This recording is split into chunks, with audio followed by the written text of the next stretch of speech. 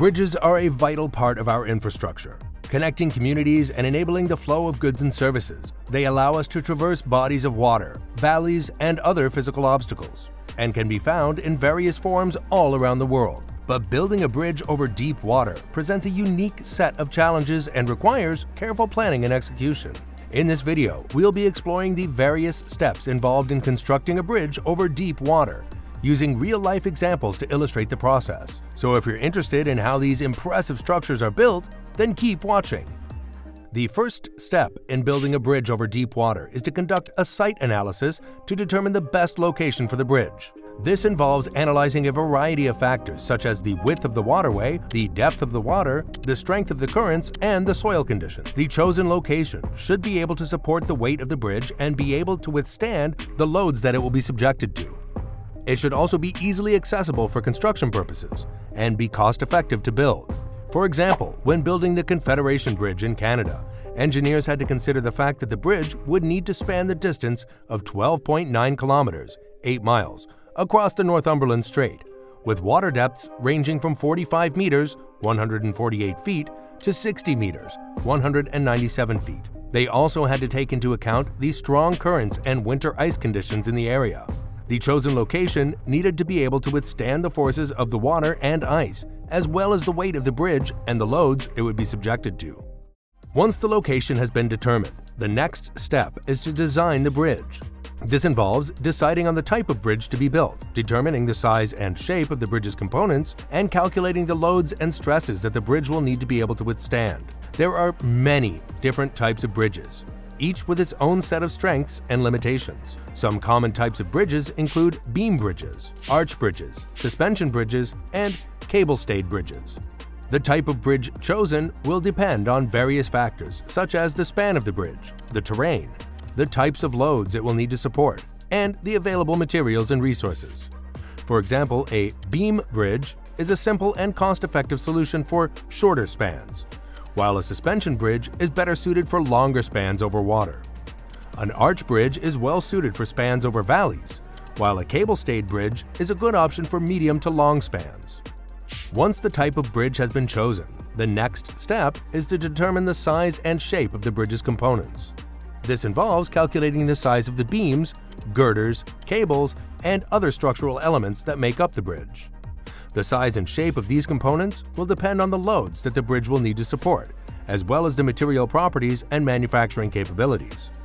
For example, when building the Akashi Kaikyo Bridge in Japan, engineers chose to use a suspension bridge design, which is well suited for long spans over water. The bridge has a main span of 1,991 meters, 6,352 feet, making it the longest suspension bridge in the world at the time of its construction.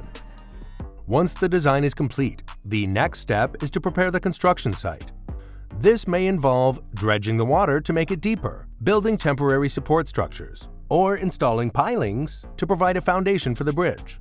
Depending on the location and conditions, various methods may be used to create a stable foundation for the bridge.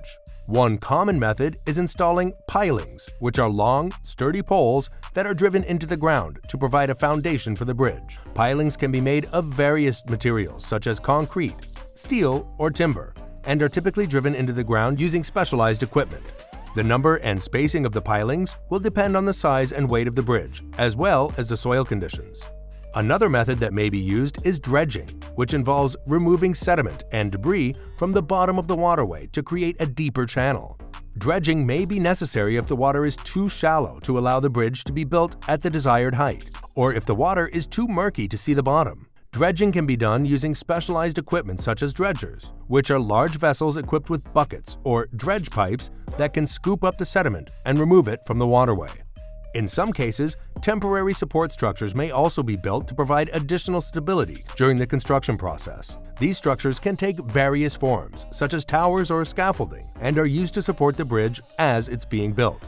They may be necessary if the bridge is being built in segments, or if the bridge is being built using a cantilever construction method, which involves building the bridge out from both sides of the waterway until they meet in the middle. For example, when building the Hong Kong-Zhuhai-Macau Bridge, which spans a distance of 55 kilometers, 34 miles, across the Pearl River Delta, engineers had to dredge a shipping channel and install over 400 pilings to support the bridge. The pilings were driven into the seabed using specialized equipment, and the dredging was done using large dredgers that scooped up the sediment and removed it from the waterway. Once the construction site has been prepared, the next step is to start building the bridge. This may involve assembling prefabricated components on site or constructing the bridge in segments that are then lifted into place by cranes. The construction method used will depend on the type of bridge being built, the materials and resources available, and the logistics of the project.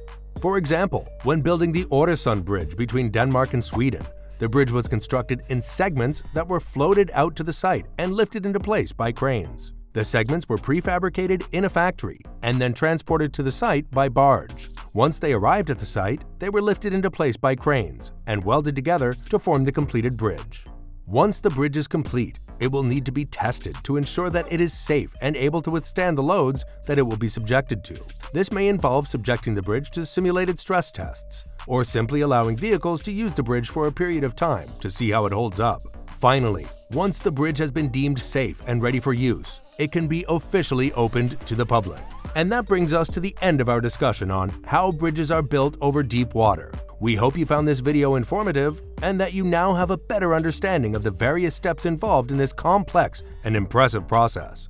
Thank you for watching, and be sure to check out our other videos and subscribe to Civil Mentors.